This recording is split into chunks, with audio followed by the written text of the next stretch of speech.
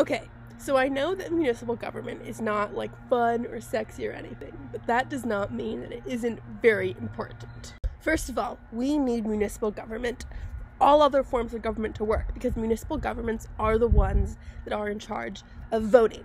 If you've ever voted, you know that what you do is you go to your polling place, you get checked off for your name, which is under your address, you vote, you give your ballot, and you leave. What you don't see behind that is the municipal government. The polling locations are set up by the municipal government. The municipal government is the ones in charge of counting all of the votes. This means that you can't vote for president without municipal government. But the presidential elections are not the only ones that exist.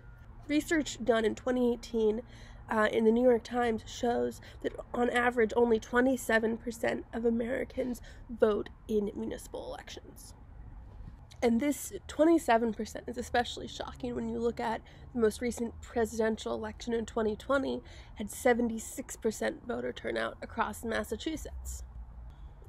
Okay, so now that I've demonstrated, the fact that local government doesn't get a lot of attention, that still leaves the question, what the heck does local government do?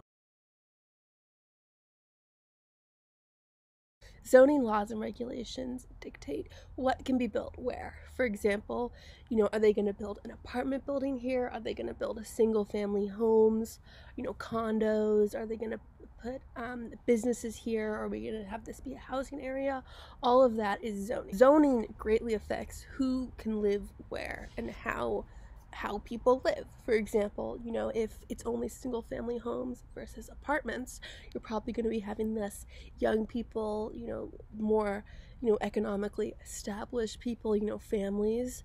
And, if you put businesses near housing, then you can have people, it's a more walkable neighborhood because people can walk to go shopping and walk to get coffee and stuff like that. And so all of that greatly affects the makeup and the environment of a municipality. An awesome function of town government is parks in charge of public spaces / parks and recreations. If you've ever seen Parks and Rec, that's what Leslie Knope does, because no one else in that office actually does any work. Here you can see a sign for a lovely park in my town, the Lost Pond Sanctuary, and as you can see, its maintenance is done by the Brookline Parks and Open Space Division, the Brookline Conservation Commission, and the Friends of Lost Pond. Lost Pond is the name of the park, and it's really fun. Here's a video of my neighbor's dog and I in the park. Yes, I did put that in as an excuse to show you how cute my neighbor's dog is. Another function of municipal government that you have probably been directly affected by is schools. Funding for all the public schools. Oftentimes school curriculums are determined by the state, so the town government doesn't have control of that, but it does have control of funding. Who's going to pay the teachers, how much they're going to pay the teachers. That's between the teachers unions and the town government. Similar to the way schools are funded, police and fire departments are also funded. Now, what I mean by that is it's the same with the unions negotiate contracts with the town government, and then the town government pays their employees in the police and fire departments.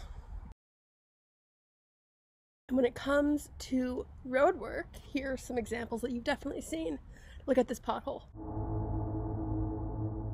Now look at whatever this long line of potholes is. I'm sure that your neighborhood in your town has those just like mine does. And the people who are in charge of that is the town government. Now, it's sort of an old joke as you complain about potholes, but it's true. Hey, so I'm editing this video right now. I just wanted to pop in here and say two things. One, that I know I'm joking about, how roads never get fixed, but actually municipal governments are awesome and they do fix roads when they can, when they try to. They have a schedule, they need funding, so there's that. The second thing is that underneath the street maintenance umbrella is snow removal, which is something that is very, very important and necessary up here in Massachusetts and New England.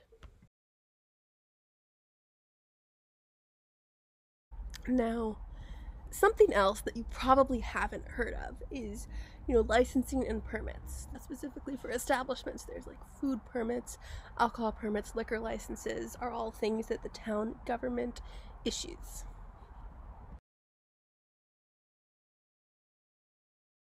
In conclusion, if any of these many things that I've talked about are things that matter to you, then you should vote in your next municipal election. As the possible voting population gets smaller, each individual vote counts more. Last year, there was a Boston city councilor race where there was a recount, and the winning city councilor won by just one single vote.